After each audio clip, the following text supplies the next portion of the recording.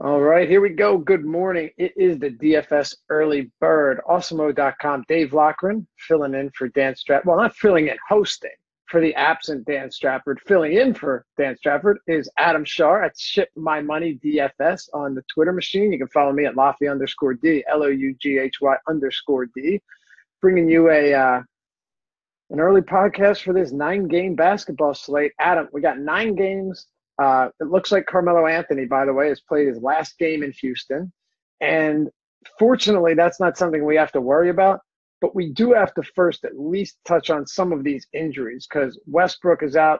Jimmy Butler, we don't know what the deal is. I don't think he's expected to make his debut until Wednesday with the Sixers.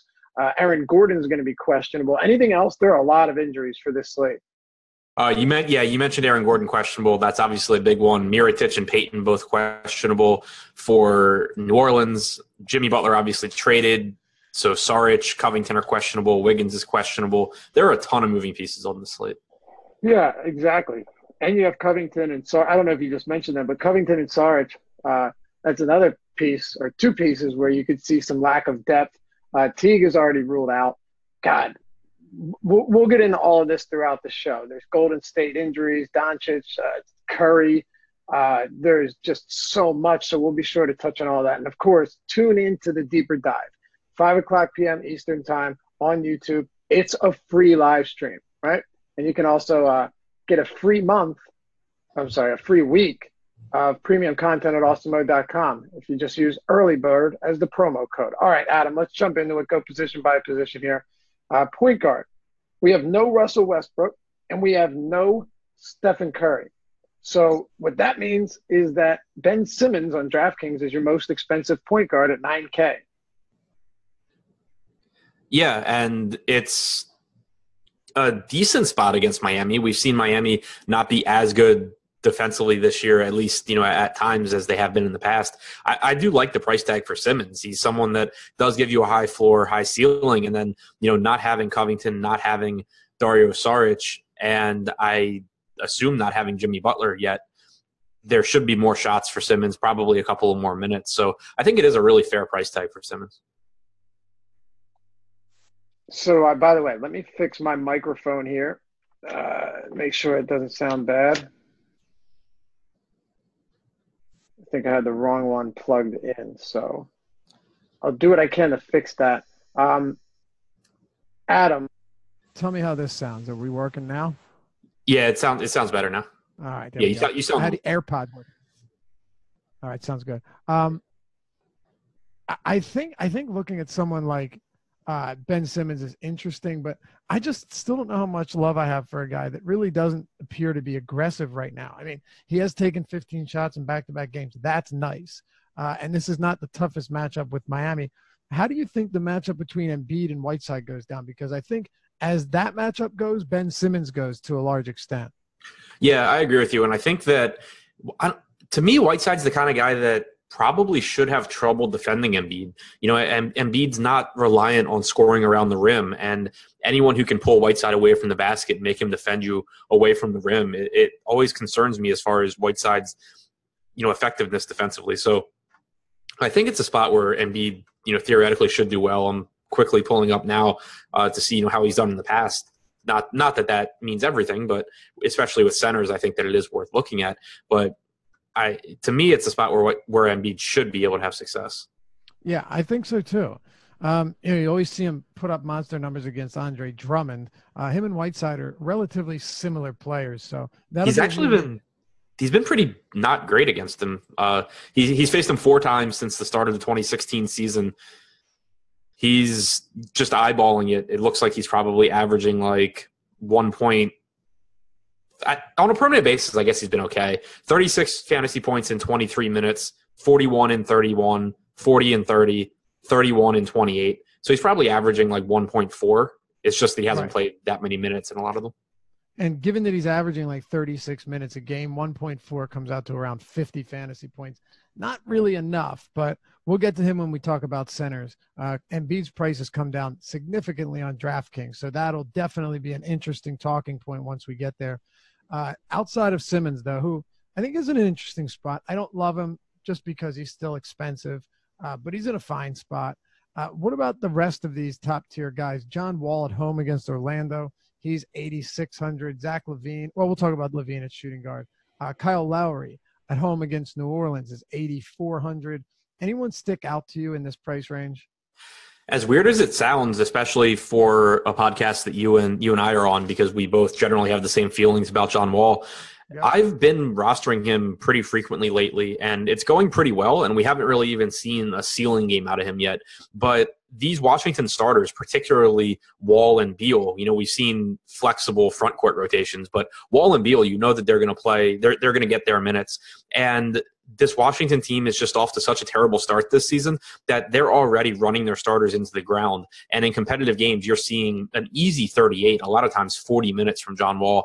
The price tag, normally he's someone that I don't really like rostering him until he falls all the way to like $8,000. But 8,600, if you're going to give me 40 minutes of this guy against Orlando, then I think that it's actually a pretty good play, and it's someone I would actually prefer to Ben Simmons because I think you're getting a few more minutes from Wall than you will from Simmons. Yeah, I'm with you on this. I like Wall a lot here. And Washington just hasn't been good enough to blow teams out. I mean, it's been a team that is struggling, to get wins, let alone blowout wins. So I like Wall here. What are your thoughts on De'Aaron Fox? I want to talk about both point guards in this game because it's likely that we have Derek White, who's coming off a really solid game against Houston, starting again for San Antonio. And then on the other side of him, you have De'Aaron Fox, who's been pretty impressive. I really like what he's doing this year. He's working a lot in the pick and roll. He's driving to the rim more. You're seeing him pick up quality numbers outside of just point totals. He's 7,100 on DraftKings. Crept up a little bit from last game. 83 on FanDuel is a bit rich for my blood. But break down this mid-range, starting with Fox, and we can talk about the rest of the guys, like a sub 8K Booker, $7,600 Doncic, who's point guard, small forward eligible now against Chicago, and Mike Conley, sub 7K against Utah. Fox on DraftKings, like you mentioned, I think is where it's really appealing. Not only is he coming into his own in terms of usage and in terms of assist percentage, but he's playing huge minutes for the Sacramento team as well. And I don't expect the return of Bogdan Bogdanović to impact Fox as much as I expect it to impact guys like, Buddy Hield, Iman Shumpert, Justin Jackson, the more of the wing type players I expect is where Bogdanović should take the minutes. So I'm not too concerned about that. And, even in the last game against the Lakers where Sacramento actually kind of got blown out by the end of the game, you still saw 38.9 minutes from De'Aaron Fox, and he left the court with 2 minutes and 21 seconds to go. He's just playing huge minutes for this team.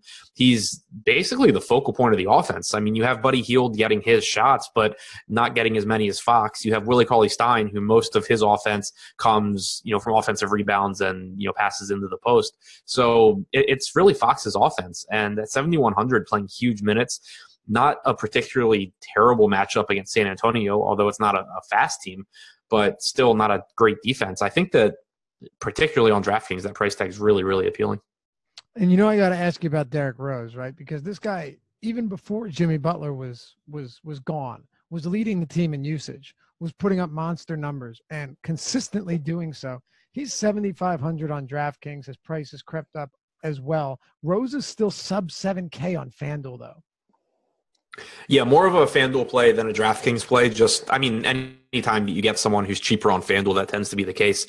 But he's priced highly enough on DraftKings where I don't think he's a bad play. I think if he's efficient in his shooting, he can still get there. Jimmy Butler being gone obviously is a big deal. Jeff Teague being out means that Rose should still get the huge bulk of the point guard minutes.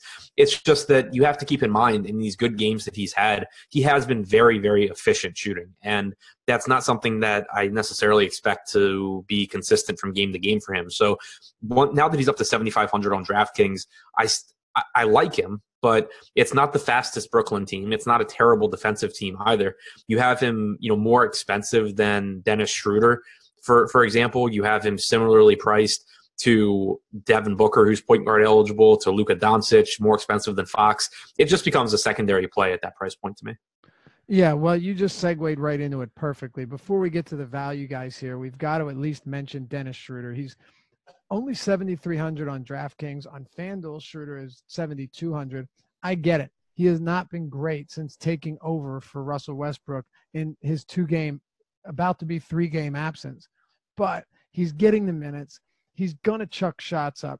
And I think you see a lot of positive regression in the assist department. And by the way, I'm sorry, 3 starts with Westbrook out. He has 8 assists in those 3 starts. It's hard for me to believe that that is something that we should expect to continue. And while you talk, I'm going to look up as a potential assist from these last 3 games. I think I'm a step ahead of you. I just got it up for yesterday, not for all of them. Look at that. What'd you say? I said, look at that. Yeah. He had 8 potential assists yesterday. I don't have the whole stretch up, but I know through his first 3 games without Westbrook this year, and that includes the first 2 games of the season, he was averaging 12.3 potential assists per game. He had 8 in the game on. I got it right here. Okay. Average potential assists per game for Schroeder in that span 9.3. Actually, George leads the team with 11.7. Yeah, well, George also had 19 on Saturday, so that's skewing George's numbers quite a bit. And also, 9.3 is also a pretty solid number. Like 9.3, it's not great, but it's more than averaging, 2.5 a game or 3 a game, whatever he's averaging over that stretch. I mean, he's still due for some regression, a positive regression. Right. And even if you don't, even without looking into his potential assists and things that have happened in those games without Westbrook, just thinking about it logically, you can see that he's due for positive regression, because if you look, and this isn't including Saturday, but because I haven't rerun those numbers, but I know going into Saturday alongside George without Westbrook on the floor, Schroeder had about a 23% assist percentage. Overall this season, he has a 26% assist percentage and a 30% expected assist percentage. There's no reason that playing 0 minutes alongside Westbrook would make him get less assists. So just not even factoring in what's been going on in those games, you would expect him to start picking up more assists. Yep, it's really that simple, no question. The value department is really interesting at this position, Adam. You have Derek White, who, again, coming off a big game. It's not that I trust him, but he's coming off playing 30 minutes in a close game against Houston, 35 fantasy points. And then you have who was it? Ryan Arcidiacono. He's starting this game. I'm not saying this guy's going to smash, because he's not that great of a player by any means, but he's played 30-plus minutes in back-to-back games, and he's $3,700. So if you have those two and maybe even factor Gilgeous-Alexander into it, he played 40 minutes last time, 35 before that, and he's 4,200. There is a decent amount of value at the point guard position, and we haven't even gotten through the other 4 positions yet. There's already a few options here that I will have quite a bit of tonight. Yeah, and that's not even mentioning Pat Beverly there either at 4,100. I think that with Arcidiacono, it's really going to come down to ownership for me, because the minutes should be there. They've already confirmed that he's starting. The point guard rotation is now him and Shaq Harrison. Cameron Payne's not in the rotation anymore. And there's no reason to think that Arcidiacono doesn't get around 30 minutes here. The problem is that he's not a high usage guy. For him to actually put up a good game where you really need him in your lineups, he's got to be super efficient. He's got to run good on assists, and he has to pick up a couple of steals. So where I think there could be an issue is he was between 11 and 12% owned on Saturday on DraftKings in the first game he started. He did reasonably well for his price tag. I could definitely see people going back to him and thinking that he's just going to keep running out there and putting up 6 times his salary at 3,700, and he very well may, but he's not the kind of guy that's very likely to go out there and get you 30 points. So if the field is flocking to him, he becomes an incredibly easy tournament fade. If you need him in cash games for the savings, then whatever. But if he's popular, he's just like the easiest guy in the world for me to fade in tournaments. Going into Saturday's game, in his playing time alongside Levine and Parker, he had a 6% usage rate. That's not the kind of guy that you worry about beating you in tournaments. But Go ahead. But if people aren't going to play him, then sure, he's 3,700 and he can run into some steals and everything. And if he's low owned, that makes all the difference. But assuming he's going to get ownership, I would rather just get creative and find other ways to go. I think we see his ownership suppressed a little bit just because you have Derek White, who's similarly priced, coming off a really solid game. You have Gilgeous-Alexander, not saying he's going to be popular, but he's another guy in that price range. You have Pat Beverly, who's also dirt cheap. You know, I had mentioned to you when SGA was slotted into the starting lineup that day before they started or before they played, that I think it helps Beverly. Obviously, it helps Gilgeous-Alexander, but it helps Beverly too from a minute standpoint, because now his primary backup is not backing him up, and they're going to play a lot more minutes alongside each other, and we've definitely seen that. And somebody like Milos Teodosic is playing basically no minutes at all. Yeah, exactly. In the two games without Avery Bradley, where you've had Gilgeous-Alexander starting alongside Beverly, Beverly's played, I believe it was 38 and then 35 minutes. In the first game, Teodosic was his primary backup. In the second game, those minutes, it appears just went to Lou Williams, which, you know, makes sense. You had Jerome Robinson get some minutes over Teodosic. So, yeah, it helps Beverly a lot. And that's kind of what you said about his ownership being suppressed. I think that will – Arcidiacono, that is. I think that will probably be the case. But my point is that it absolutely should be the case. And if it's not the case, then I'm just not playing Arcidiacono in tournaments. Right. By the way, quick one here. Thoughts on J.J. Barea? I need to pull up Dallas's rotation. I'm pulling it up now, but he was interesting to me a couple of games ago when Jalen Brunson was not in the rotation and Barea was getting about 22 minutes. He got 22 minutes against Oklahoma City. So, yeah, I think Barea is really interesting because for most of the season we've seen him backing up Dennis Smith Jr. while Jalen Brunson backs up Luka Doncic. That could be reversed, but one of the two, whichever way it was going. But Brunson not in the rotation anymore. We only got 12 minutes out of Devin Harris, and those were all alongside Barea. So seeing Barea get to 22 minutes, I think, was nice. The one problem, though, is that it was a game where Dennis Smith only played 26 minutes.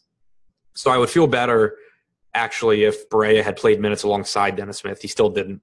So basically it just ends up being one of those guys, if you're max entering tournaments, that if you want to project him to his ceiling, then fine, just make sure you cap his exposure. But I think his minutes still are pretty insecure. I think that in games where Dennis Smith plays well, you're still going to see like 16 minutes from Barea. All right, let's talk shooting guards here. Top of the position, you have a few guys that have been pretty consistent recently. DeRozan has fallen off a little bit, and I say that because he's not dropping 60-plus a night right now. But he's got a matchup against this upstart Sacramento team, and one that I think is going to be close. Spurs are 3-point favorites, 218 total. So you have DeRozan here at 9,300.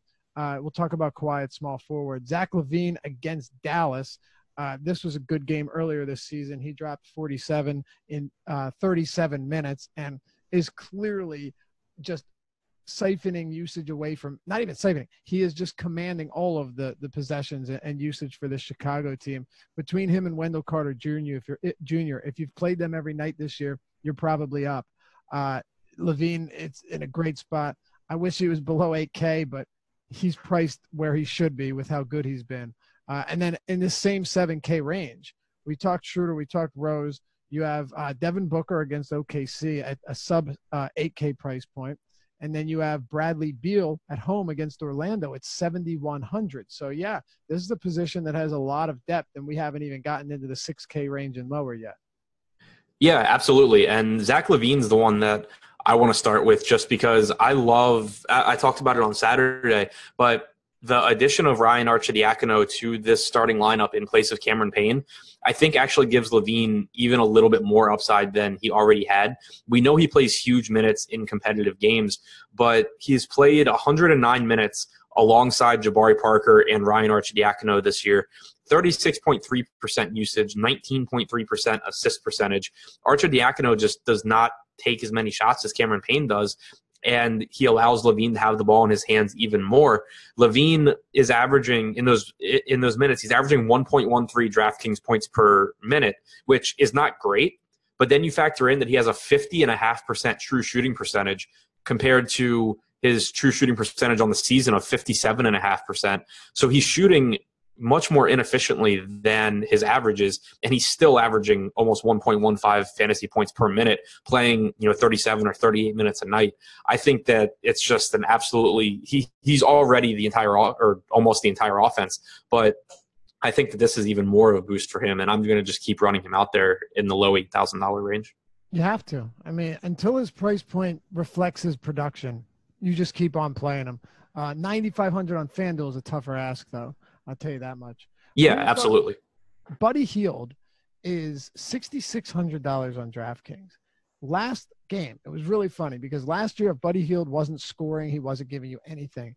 Last game, though, or I'm sorry, 2 games ago against Minnesota, Buddy Hield scored only 15 points, shot 6 for 14, which was fine, but the volume wasn't there. Willie Cauley-Stein was having a great night, but he still had 34 fantasy points because he managed to give you 10 rebounds and 3 assists. Now, I'm not saying to expect that, but we are seeing some progression or some progress when it comes to Buddy Hield in the peripheral stats department, because that just was not there. And look at his rebounds this year. He's averaging 2 more rebounds than he did last year. He's averaging almost a full assist more than he did, and he's averaging 6 more points than he did last year. He also has a usage rate that's sitting at 25% or around. So Buddy Hield is still pretty cheap. And this isn't the same Spurs defense as in the past when you had Leonard and Danny Green guarding the perimeter. What are your thoughts on a guy like Hield here at a mid 6K price? He's okay. He's not someone that I love. You know, we've talked about it before that he's been shooting better than his averages this year. That is coming back to earth. He's down to 58.7% true shooting this year. Last season, he was at 55.7%, pretty quickly falling off from when he was shooting, 61, 62% a few games ago. And I think that Bogdanović being back, it doesn't have a direct impact in terms of medium projections, but I think that it does at least impact his minutes floor, because you have another guy there that can play those minutes if Hield isn't playing well. So I'm not denying that he has a ceiling still at that price. It's just like I would much rather play De'Aaron Fox from this team at a similar price to Hield. If Hield ends up in some lineups, then fine, but I don't see him as someone that I'm going to prioritize. Yeah, I'm with you there. I think I like him a little bit more than you do, but certainly not infatuated with the guy. Hey, by the way, I forgot to mention Landry Shamet, sorry, at point guard.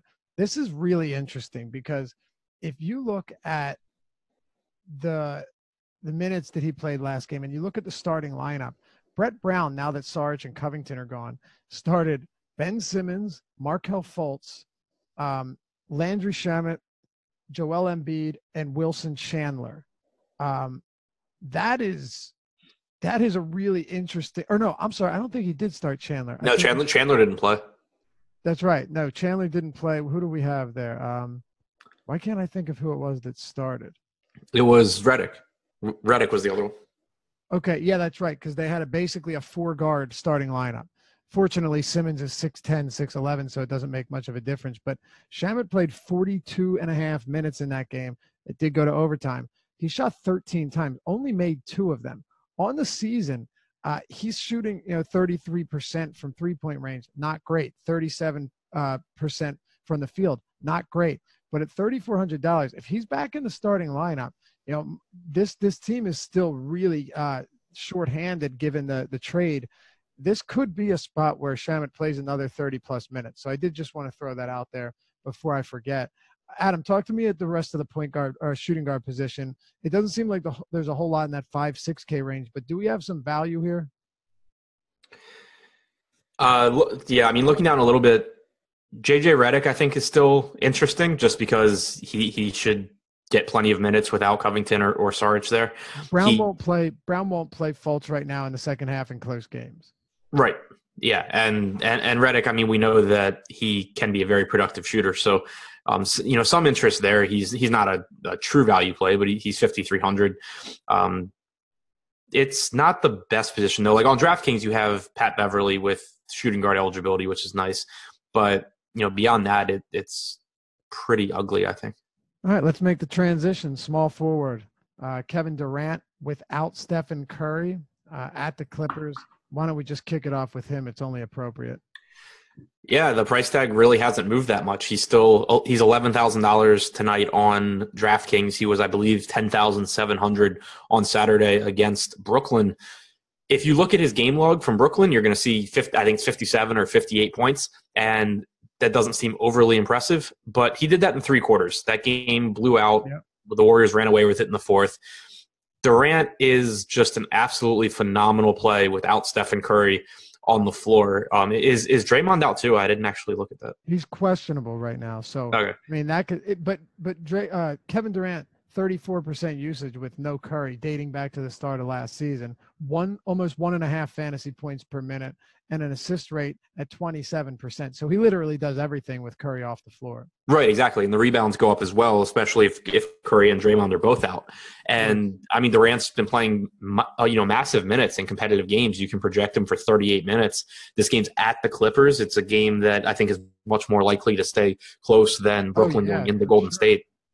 So I think that, or at least I'm hoping, I don't know how it'll go, but I'm hoping that we get the chance here to get Durant lower owned than he really should be, because I don't think it's like people just don't realize how much better he gets without Curry. Even going into that Brooklyn game, you had people saying like, oh, I don't think Durant's going to score 60 and that's what I would need at his price, so I'm not going to play him. And it's just, he did it in 3 quarters and it wasn't surprising. He averages like 1.5 points per minute without Curry on the floor. Yeah, that's a ridiculous thought that Durant can't get you to 60. Durant can get you to 60 with Curry on the floor. So I'm not necessarily sure where that's coming from. Right. If you just look at Durant's rates, in the games where Durant has good games, it's because he gets hot and Curry defers to him and he ends up with like a 34% usage rate. Same thing with Klay Thompson. They defer to him when he gets hot. Right. And that's what Durant averages without Curry. Whereas as Thompson's completely different because he loses efficiency. He doesn't really get a usage bump without Curry on the floor. He still has to have one of those games where he's making every shot. But Durant just starts doing everything. He's basically the ball handler, point guard, lead rebounder who also is shooting every time down the floor. That's right. Paul George, minutes are insane right now. You look at close games, 38, 39, 37 minutes he's seeing, 35 against Houston, but that game actually turned into a blowout. And had he played his regular minutes, an extra 3 or so in a closer game, you're getting 60 fantasy points from him. He's had one bad game, one great game, and one pretty damn good game with Westbrook off the court. That was before his price came up to where it is now, though. He's $9,700, but he's got this home matchup with Phoenix. I mean, obviously the only concern here, even without Westbrook, is a blowout. But is Paul George priced reasonably enough for you right now on DraftKings, or is it a little bit too steep of an asking price? I don't think that in a vacuum, I think the price is fine. It's a very fair price for a guy like George who has a 31 to 32% usage rate without Westbrook on the floor. He's got an assist percentage up around 23, 24%. We already mentioned that he had 19 potential assists in that last game, but the problem for me is just his proximity to Kevin Durant, the fact that he's more expensive by $1,000 now than Kawhi Leonard against New Orleans in a fast-paced game. So I don't see myself prioritizing him. I do like him. I would much rather play George than DeMar DeRozan.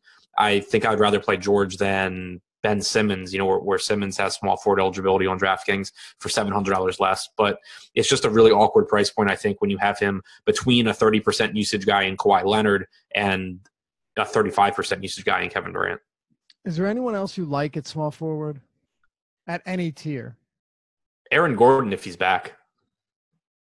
Obviously, he's questionable, but just such a good spot for him against Washington. You also have to, as brutal as it is, because I hate playing this guy, you also have to consider Jabari.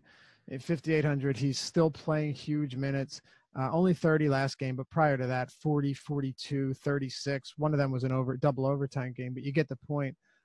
He's going to fall into good games here and there like he did against the Pelicans, and he's still 5,800. So you're not overpaying for a guy that is underwhelmed. 7,300 on FanDuel is a slightly different story, but I do still think you have some value with Jabari there.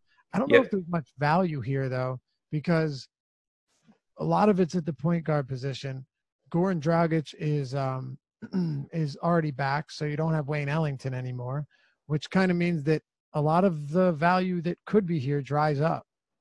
Yeah, for sure. I think that Aaron Gordon's injury will have an impact because if he's out, you'll have Jonathan Simmons, who I would project to play around 24 minutes at $3,300 against the Wizards.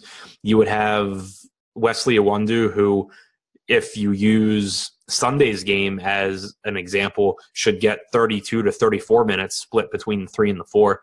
So you would have some value in those guys. But if Gordon's in, then the value really does dry up. And I do agree with your point on Jabari Parker. Not necessarily someone that you want a ton of exposure to because he's really volatile, but he also benefits from Arcidiacono joining the starting rotation. He has a 26.5% usage rate alongside Levine with Arcidiacono on the floor. So I think the upside's clearly still there. Karis LeVert's also the cheapest he's been since last month. I don't think, if he's healthy, I don't think he's a crazy play against this bad Minnesota defense. No matter how dysfunctional they were with Butler, I still think he was a quality defender, and not having to deal with Butler defense should certainly help him. Quick question, and then we'll move on to power forward, center, and close it out. Any interest in a Danilo Gallinari or a Tobias Harris in this up-tempo matchup with the Warriors? I've been pretty high on Gallinari this year in particular, and this is a game also where I think maybe you see some of the Gallinari at the 5 lineups. It's obviously a spot where Montrezl Harrell could go nuts as well, so I'm not completely sold on that. But $5,600 for Gallinari I think is a really, really nice price tag. I always have trouble getting up to Tobias Harris when he's over $1,000 more expensive than Gallinari, just because, Harris plays a couple more minutes, but you get very similar usage rates from them. A little bit better rebounding percentage for Harris, but not crazy. So I just always end up on Gallinari over Harris. All right. Yeah, so do I. I mean, if they're the same price, I'm going Tobias Harris. You got a little bit more in the way of peripherals, but outside of that, they're not that different in terms of production. Power forward, at the top, you have Anthony Davis at Toronto. Not a very easy matchup. He's Anthony Davis. We know he can produce really. He's matchup proof to a large extent, but this is a difficult matchup for him. Before we get into the rest of these plays here, let's talk about the highest priced option in Anthony Davis. A lot for me with Davis will depend on Elfrid Payton and Nikola Mirotic. If those guys are both in the lineup, then I just can't really bring myself, I don't think, to pay more money for Anthony Davis against Toronto than for Durant against the Clippers without Steph Curry. If Mirotic and Payton are out, then suddenly you're looking at monster bumps across the board for Anthony Davis as well in terms of – And Randall. Right, yeah, and Randall, of course. And so it puts Davis really in a comparable situation to Kevin Durant. On Saturday, I had them projected point per dollar wise almost exactly the same, and Davis was $800 to $1,000 more. I think it would be the same situation here. So a lot will come down to the health of those guys, but it's also clearly a worse matchup against Toronto than as a defense than against the Clippers. Who do you like more, Durant or Anthony Davis? Because I think if Curry was playing, it'd be clearly Davis, but right. I actually have a slight lean toward, assuming Mirotic plays, I give a slight nod to Kevin Durant. Yeah, if Mirotic plays, it's Durant easily for me. If Mirotic is out, it becomes really, really close. Julius Randle hasn't made a ton of noise this year because a lot of his production and run has come off the bench, but he's averaging 1.35 fantasy points per minute, Adam. He's putting up big numbers, and when he started in place of Mirotic, he logged 38 minutes and got up 19 shots. So we don't really need to touch on him much, but this is a really favorable spot for Randall if Mirotic is out, not because of the matchup, but because of the price, minutes, and pretty solid usage no matter where he's playing. Yeah, absolutely. Everything's there. I mean, he does everything when he's on the floor. It's just a matter of him getting minutes. Sites have been smart this year, and they're not pricing him down for his normal role, which would make him the easiest play in the world, like whenever anyone's out. And he's still a pretty easy play if Mirotic is out, but there's a little bit of value if Mirotic is in, just because Randall can, smash in 26 to 28 minutes. But if Mirotic sits and you're going to get low to mid 30s from Julius Randle at around $6,600, it just becomes a really easy play. You like Montrezl Harrell here against the Warriors? Yeah, I do. It's a spot where I would expect him. I mentioned you could get some Gallinari closing lineups or Gallinari at the 5, but Harrell would be out of the 3 center rotation. The likeliest. He's the one that I would expect to benefit the most. Like Gortat being out there does no one any good. Boban sure as hell is not playing in this game. If he does, it's going to be for 4 minutes, and then he's going to go right back to the bench. So, I think Harrell is the most appealing by far out of that center rotation for the Clips. So do I. I think he could really exploit this up-tempo, small. I mean, the game's going to go small. There's no doubt it's going to go small because it's the Warriors. Even if Dre is out, you're just going to see more KD at the 4, maybe even the 5. Iguodala out there playing the small forward position. You're going to see them go really small here. So I think it benefits Harrell more than anyone else. And Gortat and Boban simply cannot run with quicker teams. Anything else at power forward, though? Yeah, two other guys that I like down towards the bottom. TJ Warren at 5,500. He's rejoined the starting lineup. He's playing huge minutes now. He's not splitting time with Ryan Anderson anymore. He is just still too cheap, for what he offers, playing 34 to 36 minutes. And then Markieff Morris, I think, is an excellent tournament play. He's $4,400 on DraftKings. The guy's not going to really draw attention because he hasn't been playing that many minutes lately. But if you actually look at what happened, he's in 2 games ago against Orlando. He was staggering in the first half, staggering his minutes with Dwight Howard. So he got 6 or 7 minutes at center. He also played, a total of like 18 first half minutes. Then he got his normal stretch to start the third. Washington was getting blown out by like 25 points. The second unit brought them back, so Morris just never came back in the game. That's not something that we expect to happen. It's just how that game went. Then against Miami, he picked up 2 fouls in his first stint, didn't get those center minutes because he had just picked up 2 fouls. Picked up his third foul within like a minute or 2 minutes of coming back in the game. Picked up his fourth foul a minute into the third quarter. Never came back into the game. Played a total of 15 minutes. Anyone looking at box scores is just completely writing off Markieff Morris. They're probably projecting him for like 24, 25, 26 minutes. This guy plays 32 plus minutes if he can stay out of foul trouble. He's 4,400. He's about a point per minute guy with the way Washington is. It should be using him this year with those bench minutes along with the minutes with the starters. So I think the price tag is just absolutely egregious in terms of his upside. All right, let's wrap it up. Center, Karl Anthony Towns. Oh, man. Butler's gone. I'm assuming this is a huge load off Karl Anthony Towns' back. I played 40 minutes last game. They lost. They lost all 5 games on this 5-game road stretch to the Warriors, Blazers, Clippers, Lakers, and Kings. But he had 39 and 19 with 67 fantasy points. This is the type of production you can get from Karl Anthony Towns when he's at his best. And Adam, somehow, against Brooklyn at home, he's still under $9,000. That, to me, is mind-boggling. Yeah, I don't really know how to get away from Towns here. He's played 499 minutes since the start of last season without Jeff Teague or Jimmy Butler on the floor. 28.1% usage rate. 13% assist percentage, 21.3% rebounding percentage, averaging 1.38 DraftKings points per minute. Essentially, that's in the same ballpark as Kevin Durant without Steph Curry, but at $8,900 against the Nets. Yep. I'm not getting away from Towns here. He's just too cheap. Joel Embiid, it's not the easiest matchup, but his price tag has come down significantly as well. And you can put Joel Embiid out in the difficult matchup, and he'll still put up solid numbers. At 10-1, I don't see him as a cash play because you have KD and a bunch of other guys up top.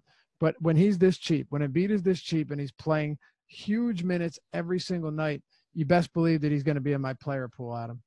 Yeah, no question the upside that he has.